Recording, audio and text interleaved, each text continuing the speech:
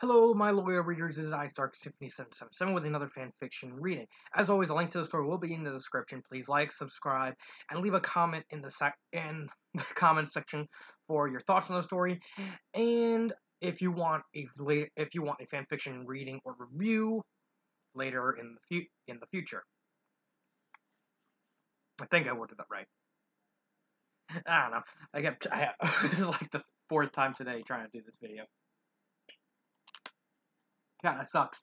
Having to constantly take one take of every single review because I have no idea how to edit. So it's like high risk, high reward. Either you do it one take or you don't do it at all. I'd rather take that risk. So the reading the story I'm doing a reading on is called Belle and a Bear. Oi! It's by newbie novelist R.D. It's, I kid you not, it's a Beauty and the Beast and Winnie the Pooh crossover. So what I get for deciding to do the readings and reviews on a roulette wheel, nobody's recommending any stories. So, the synopsis for the story is Belle finds an enchanted book in the library. When she opens it, she is whisked away to the 100-acre woods and meets a silly old bear. Okay. It's only like 2,000 words, so let's get started. Belle was in the castle library, and she wasn't in a good mood. She and the beast had an argument from one of Beast's temper tantrums and hadn't spoken to each other for a while. The beast locked himself up in the West Wing while Belle tried to escape her troubles through the many books in the library. Mrs. Potts and Chip rolled beside Belle in the tea cart. "Oh, you're all right, dear." "Fine," Belle sighed. "Just fine." "You don't sound fine," Chip said, concerned. I know, it's just... Why can't the beast control himself? Who raised him anyway? I know he's a beast, but that's no excuse for acting like one. Is this like before he turns human? Because I never understood why when it came to like later media involving Beauty and the Beast, unless it was a retread of the movies, like, okay, the curse is lifted, everyone's human and Beast is human too. So okay, all later media is like Beast is still a beast. Oh, hey, Kingdom Hearts, I can kind of get that because again, it was retreading the movie. It's just with 20% more Zolden. But it's like the other movies, the whole TV Christmas special thing. I don't know. It's just why keep making them into beasts when it's like at the end of the movie they're like human. The curse is lifted. Why put them back? I don't know. I find it weird. So let's continue. As she complained, Belle picked up a book from one of the shelves. When she saw it, a puzzling look came to her face. "What's wrong?" asked Chip. "It's this book." Belle finally spoke. She was confused by the title. Winnie the Pooh. Belle opened the book to page 1. The page was blank, but then the page started to glow. Belle gasped in surprise. The book glowed brighter, and Belle was sucked inside. "Belle!" Miss Potts screamed. "Mama, what's happening?" squealed Chip. The book fell to the polished floor. Belle was gone. Mrs. Potts and Chip gasped in absolute shock. Belle opened her eyes to see what happened. She was breathless as she found herself in a beautiful forest in the middle of summer. Where am I?" Belle stood up on the warm grass. The wood she was in was so lush and radiant. Was she inside the book? Think. Belle heard a soft voice not too far away. Maybe someone here can help her. Belle walked up a hill and spotted a bear sitting on a log. But it didn't look like a normal bear. He reminded Belle of a stuffed toy. He was small and tubby with yellow fur, wearing a red shirt. This particular bear was the one thinking. Think. Belle approached the cute little bear. "Excuse me." "Hmm?" The bear looked up at the lady. "Oh, hello. Who are you?" Think. "I'm Belle. Who are you?" "I'm Winnie the Pooh. Pooh for short." Pooh. Pour out of the log. one grammar error. That's just funny. It said, "I'm Winnie the Poor." Poor for sure. Oh, that made my day right now. Oh, but that's still a grammar error. Poor hopped off the log. Do you happen to know how to play Pooh Sticks by myself? Pooh Sticks? Yes, it's a game we play at the bridge, but all my friends are busy with other things. So I'm just trying to think of how to play Pooh Sticks by myself. I can play if you want, Belle offered. Oh, would you? Pooh's ears perked up. Peeked up? Peeked up.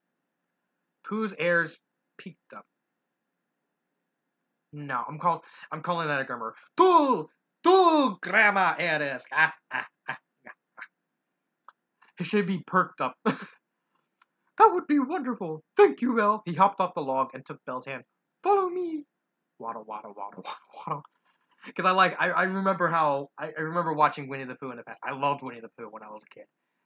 My mom actually had all these old school like Winnie the Pooh VHSs of like when the show came out. She showed me like all these pictures of Winnie the Pooh. My mom was a huge fan of Winnie the Pooh. She loved Winnie the Pooh. When I was growing up, she always watched it with me, despite the fact that she was a manager at Target. She couldn't get enough Winnie the Pooh. I know it's kind of weird with an adult loving Winnie the Pooh, but then again, My Little Pony is mostly fan base is mostly of adult men, so it's not surprising. Um, where did I leave off? Oh, okay, here I am. As Pooh took Belle to the bridge, Belle decided to get to know about this beautiful land. So, what exactly is this place, Pooh? This is the 100-acre wood, said Pooh. It's where me and all my friends play together, take walks, and have fun adventures. He chuckled, like that one time we were chasing a heffalump. Belle laughed at the silly word. A what? A heffalump. We took a huge pit to capture the heffalump, and it worked. And for all of you who don't know, I guess the lore of Winnie the Pooh, the heffalump was an imaginary creature that they made up until they literally made a movie showing the heffalump. I'm literally not joking. Just imagine like it's been a while since I've seen that movie. So I can't remember what heffalump actually looks like.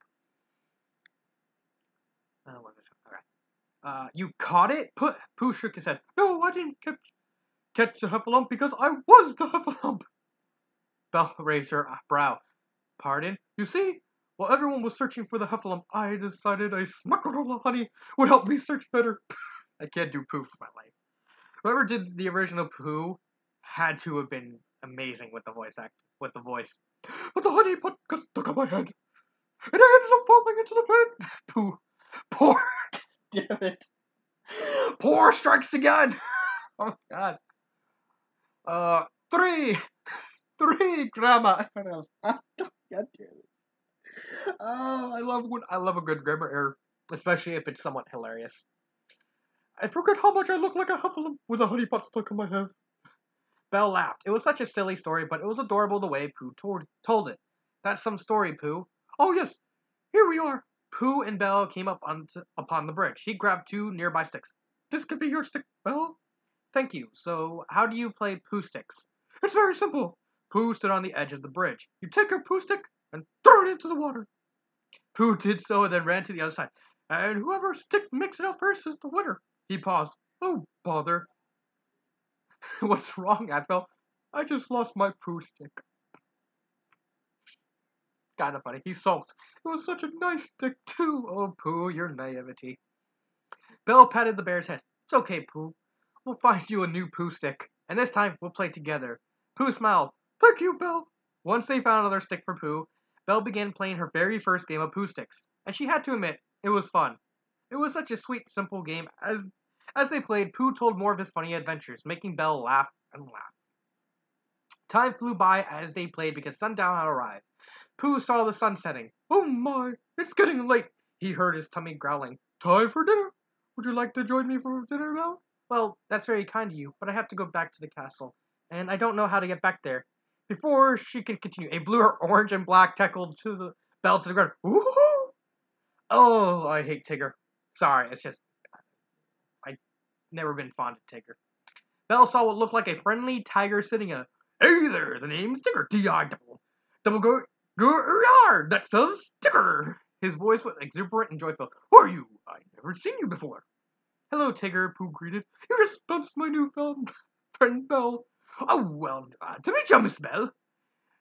Why did I start giving Tigger a random Scottish accent out of nowhere? Tigger held Belle up and shook her hand. Welcome to the Hungry Acre Woods. Belle was truly warmed by the gracious inhabitants of this enchanted forest. Thank you. Pleased to meet you, Tigger.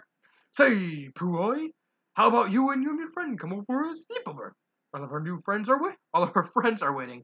Why, yes, Tigger, we'd love to. Pooh turned to Belle. Maybe our friends can help you find a way to your castle. You think so? Oh, yes, Pooh nodded. Things always go well when we're together. That's what we do. That's what friends do for each other. Belle couldn't agree more. She decided to go with her new friends. At Tigger's treehouse, Belle was introduced to the rest of Pooh's friends, Piglet, Rabbit, Eeyore, Owl, Kanga, and Roo. Pooh told how he taught Belle to play Pooh Sticks, and I told Belle so many of our adventures, but now it's her turn to tell a story. It is? Yes, you said something about a castle. I would love to hear about it. Ooh, I want to hear it too, Roo said, bouncing up and down. Me too. Stories with tassels are what Tiggers do like best. Damn it, I almost said do best. Because I'm used to him saying that instead of like best. Well, how can I say no to that? Belle said, smiling. Okay, here's my story.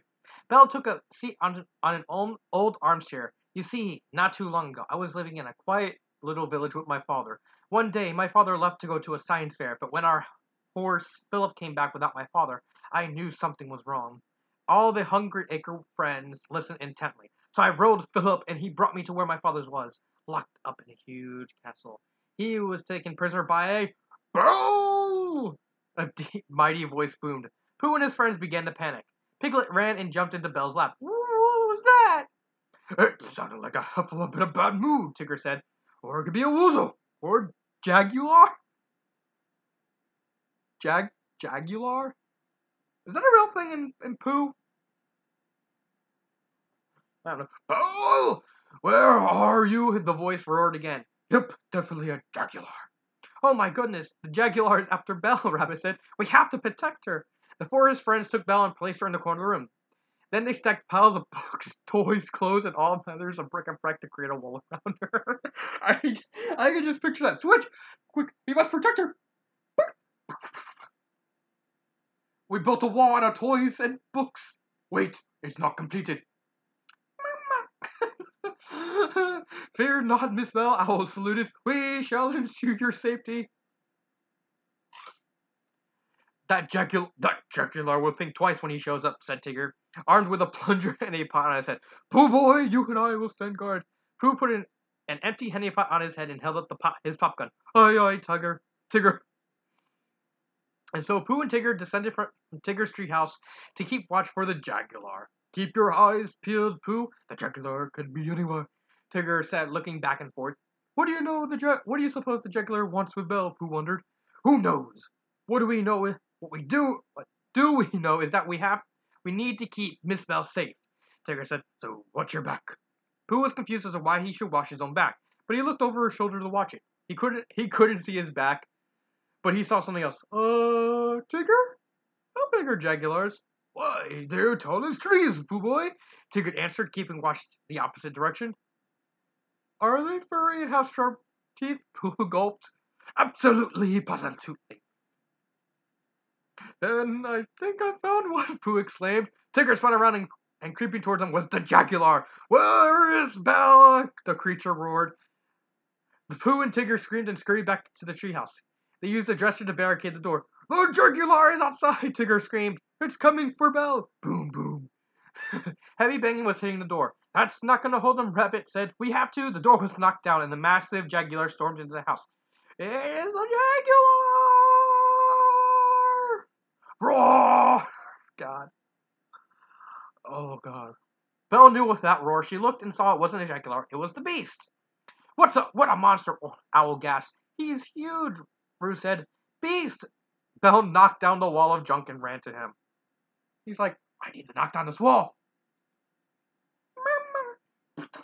Belle Oh, the beast embraced Belle in his arms. Pooh and his friends couldn't believe their eyes. The Jaguar was hugging Belle. Are you all right, Belle? Beast asked, gently putting his paw on her cheek. I'm just fine. Belle smiled. My new friends took care of me. He brought the beast over to her trembling friends. Everyone, I'd like you to meet the beast. He's the one who let me live in his castle after he released my father from the castle. That kind of sounds kind of weird. He's the one who let me live in his castle after he released my father from the castle. Now that I think about it, it kind of sounds weird, but fitting. I don't know. He has been very good to me. Oh my! So you're Belle's friend too. Pooh was very relieved. How wonderful! Thank goodness for that, Tigger said. We thought you were a jaguar coming to get Miss Belle. The beast arched an extra fuzzy eyebrow. A what? Belle giggled. Just a made-up monster. That's what they said about heffalumps. But they are all very brave protecting me. Of course, that's what friends are for, said Pooh. The beast smiled. Well, thank you for protecting Belle and taking care of her. You're welcome, Pooh said. Have you come to take Belle back to the castle, Mr. Beast? Mr. Beast? Oh god, I actually screwed up myself. Mrs. Beast, ugh. The beast nodded. Yes. Belle gave Pooh a hug. Goodbye, Pooh. I'll miss you. And I'll miss you too, Belle, Pooh said, hugging Belle. You can visit us whenever you like. Yeah, visit us and we'll miss you. Take care. Don't be strangers. Belle and Beast said their goodbyes and left Tigger's house. As they walked, a light shined and they were back in the castle library. Beast held the enchanted book in her hands. What a wonderful story. Belle, said the Beast, I'm sorry for my behavior earlier. Please forgive me. I promise to control my temper better. Of course I forgive you, Belle hugged him. Why don't we go outside and play Pooh Sticks? Pooh Sticks? Belle took his paw. I'll show you how to play. Belle went out and showed the Beast how to play Pooh Sticks. Even the Beast agreed it was such a fun, easy game. It was such a magical day for Belle, to see a new world and be reunited with her beloved Beast. She truly was living in a magnificent world. Okay. So what do I think of this story? Honestly,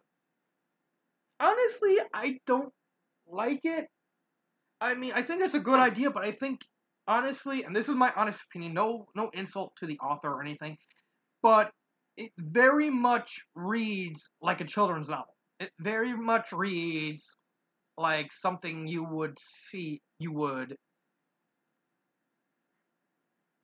it very much reads like something you would give to like a 4 or 5 year old little child, which makes sense. It's a K plus rating. That's what the rating set is on it. It's a adventure friendship. I mean, the friendship. Okay, it's a perfect little friendship, little do tiny story.